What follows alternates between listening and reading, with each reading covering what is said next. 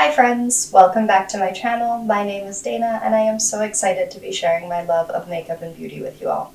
Today I am filming my first video in my brand new space. As you can see behind me, I have no wall decorations up or anything yet, so it's still pretty empty and I haven't quite got the hang of the lighting and camera setup, but we'll figure that out. Today I am going to film a purchase or pass video. It's been quite a while since I've done one of these, so I thought it would be a nice, easy start to filming in the new space. The first one I have to talk about is the Nomad Cosmetics Haunted Europe palette. Now, I have already bought this one. I picked it up. It is the palette on my eyes today. I'm just testing it out for the first time, and I'm going to do a more in-depth review of it, but this is what the inside of that palette looks like. I absolutely love that color story. I think it's so cute. So yeah, definitely a purchase. All right, this one is the Pat McGrath Holiday Collection. It looks like there's a big eye palette, some face trios, an eye quad, a couple eye quads, and then some single face products. As I've said before on the channel a few times, I don't think Pat McGrath is necessarily worth that money. It's just, as a general rule, not my particular preference. And I don't like these big palettes. I think they're bulky, but the little ones just are way too expensive for what you get. So I think I am going to skip this one. I also don't really see holiday in this. I mean, I guess it's got that green in there, but It just sort of looks basic and simple to me, so I'm not really seeing what I want to see in order to bite the bullet and pay for that much money for a palette.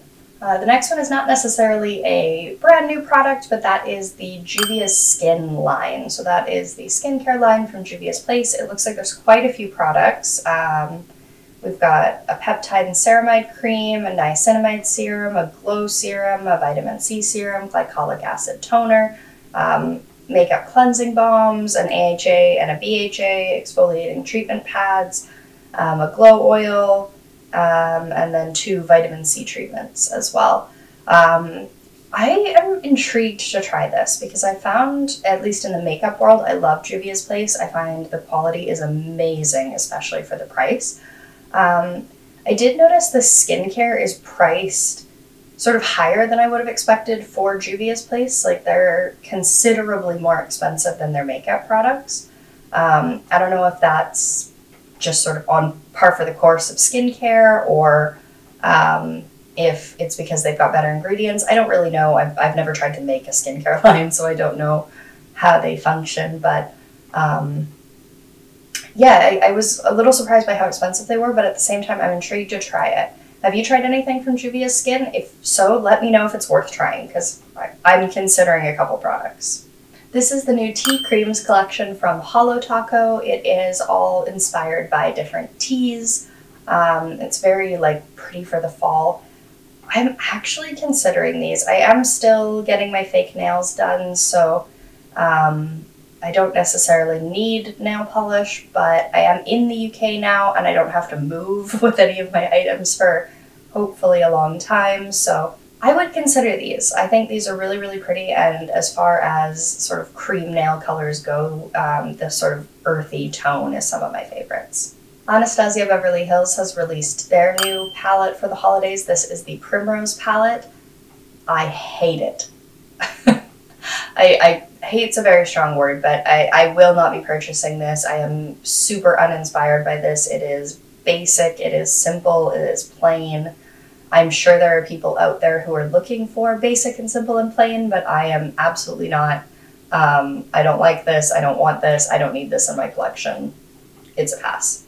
Haus Labs has released this palette. This is the Love for Sale palette, inspired by Lady Gaga's newest album. I don't mind this. I'm really not looking for anything neutral right now. I did just buy Haunted Europe, and that's sort of about as neutral as I'm planning on going for a while. So I don't need this, and I'm not going to pick it up, but I actually do like it. I think it looks like a really pretty palette. It's got just enough sort of depth in there to make me think it would be a good sort of fall and winter palette, but for people who aren't looking for really, really crazy, colorful, bright eyeshadow but are looking for something more neutral, I think this would work really well. So it's a pass for me, but I do like it. ColourPop has released their newest Halloween collection. This is the second edition of the Hocus Pocus collab. Don't come at me, I've never seen Hocus Pocus. I'm told I meant to, I just never have gotten around to it. The theme of the collection itself doesn't really draw me in, and just overwhelmingly meh. It's very plain looking. There's some nice colors, there's that purple in there, but overall, it just kind of bores me. I would rather see something with a few more sort of different kind of colors and tones, especially for ColourPop, which has such a big range as it is. There's just not a lot of variety in this collection, and I just don't love it. For Halloween, I would much rather something like the Haunted Europe palette. I think it's just a nicer, more well-rounded collection. This is the Sigma and Cinderella collection. It looks like it features some lippies, some brushes, an eyeshadow palette, and a cheek duo. Cinderella is not my favorite princess. I never disliked Cinderella, but I'm definitely much more partial to Ariel. So I'm not like desperate to get this one. But it is really pretty. I really, really love that light blue shade in the middle. It's called Sweet Nightingale, and it just looks gorgeous. I think the theming is really well done. I like that they didn't just do like a neutral palette with a pop of blue, which is what I see a lot of times when companies are doing Disney collabs, especially princess collabs, is they do like a neutral palette with their one sort of signature color.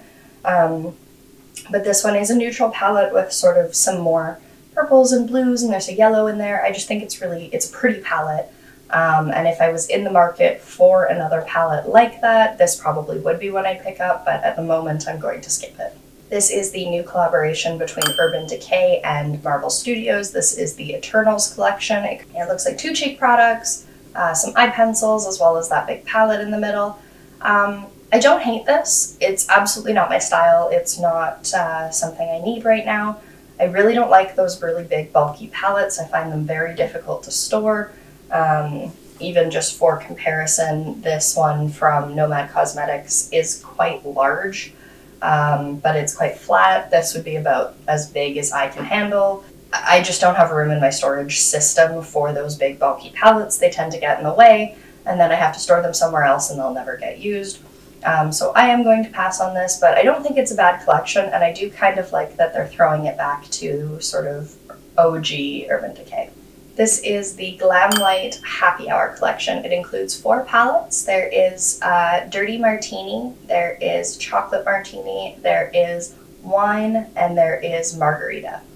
I think this is super cute. I really like the look of them. I love Glamlight's formula. I think they're really, really pretty. I don't need any of them. I don't need big monochromatic palettes like this, but I do think they're really nice, and I think they'd make a cute gift. These are the new Glossier monochromatic palettes. They come in 10 different shades, and the idea is that the compact is refillable, so you can take the little shadow piece out and put other ones in. I don't think I'm the target audience for Glossier. They definitely seem to work really well for people who want that effortless, no makeup look. It's not at all what I'm going for. These look very boring to me. They have no depth. They look like they would have no impact. They would barely show up on the eyes. And that really isn't what I'm looking for in my makeup, so I don't think I'm going to pick these up. But if you're someone who just likes those super easy wash of color looks, you might like these. These are the Glowish Blushes by Huda Beauty. There are 4 shades ranging from a pretty dark plum through to like a really light peach. I really like these. I don't need any more blushes. I really, really should stop myself. But that 3rd shade, the like second darkest purpley kind of plummy one, oh, it's so pretty. And I really don't have that much in my collection that's like it. I have one sort of purpley plummy blush. I think I may pick this up for myself, but I'll probably wait a little bit so I can pass it off as like an early holiday treat to myself and not feel so guilty about buying something I don't need. But I do really like this. I think it's pretty, so I may end up purchasing one.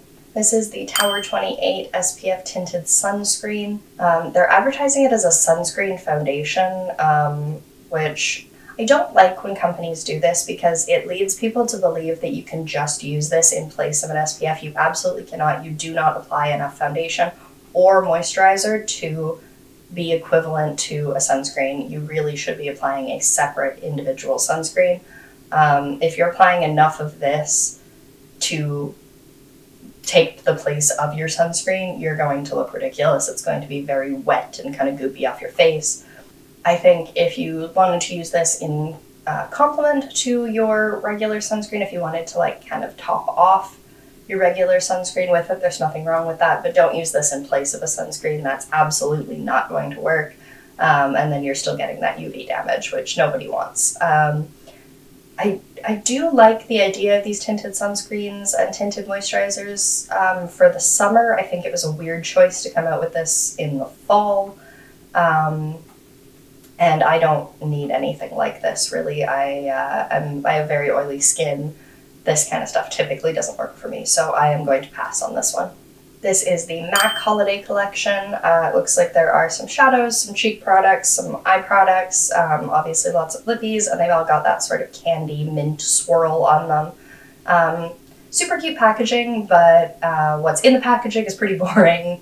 It just looks like a very kind of basic holiday collection, which MAC is pretty well known for being reliable but basic. They don't have a lot of range, they don't have a lot of variety, they're just sort of plain and simple, which is fine if that's what you're looking for, but that isn't what I'm looking for, so I'm going to skip out on this, but I do think it would make a cute gift if you had a friend that was like into more simplified, easy makeup. Lunar Beauty has released the Moonspell Volume 2 palette. It is a mostly sort of pinky purple palette. There's some pops of oranges in there. This is super pretty, but I don't need it. I want it, but I don't need it. And I'm going to try and talk myself out of it, but it is a really, really beautiful palette. It's got 20 shades in there. There's lots of depth, lots of dimension, quite a few different sort of finishes. It's a really, really beautiful palette, and I love my original Moonspell, the Volume 1. I just don't think I need an all sort of orangey pink purple palette right now, just because I do have lots of those in my collection. So as much as it pains me, I am going to skip this one, but it is really beautiful. Next we have the Fourth Ray Beauty Pumpkin Face Polish. This is ColourPop's sister brand that does skincare. I don't love these really like gritty kind of face scrubs. I find they don't feel very nice on my skin. I don't know if that's because my skin's sensitive or because they're not actually very good for your skin. Not a dermatologist, so I can't really answer that, but I also don't like the smell of pumpkin, just as a whole. I don't think it's a good smell, and I don't want it on my skin. So I am going to skip over this one, but I do like a lot of Fourth Ray Beauty stuff, just not these.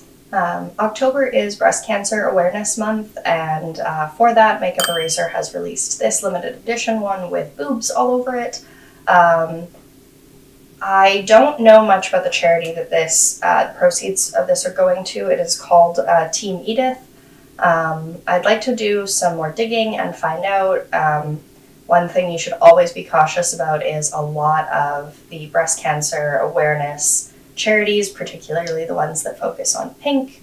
They're not well known for using their money for much good, and a lot of people, particularly breast cancer survivors, have said they're not a particularly helpful charity. So I think it's really important whenever you're donating or buying products like this because of that cause that you want to make sure that the money is being used properly, and just look into those charities before you make that purchase. I do think this is kind of cute though, and if the money is going to a good place and helping to find that cure, I think this could be a really cute little gift. I don't know, I think it's nice. HipDot is releasing a collection with the Addams Family. When I saw this, I thought this was KVD revamping their Saints and Sinners palettes. It looks like a straight knockoff of that, I'm sorry. I don't like it. It's very boring, and I know the Addams Family is, you know, supposed to be all black and white, dark and whatever, but I don't like it. It's not very fun. I don't think it suits the theme very well either,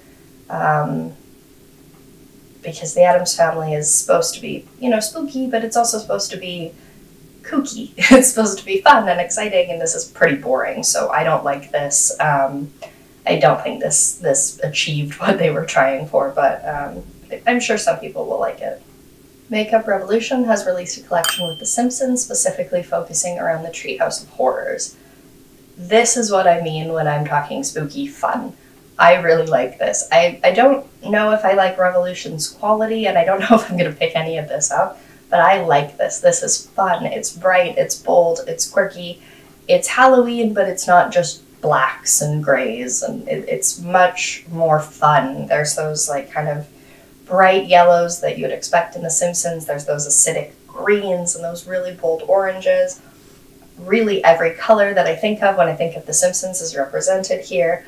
I love the packaging. I think the art on the packaging is really, really cute. So I really like this. I think this is adorable. I don't know that I'm going to pick any of it up, but I do really like it. And finally, ColourPop has just teased 2 new products. This is the Play It Jewel Mega Palette. It has 30 tones in it.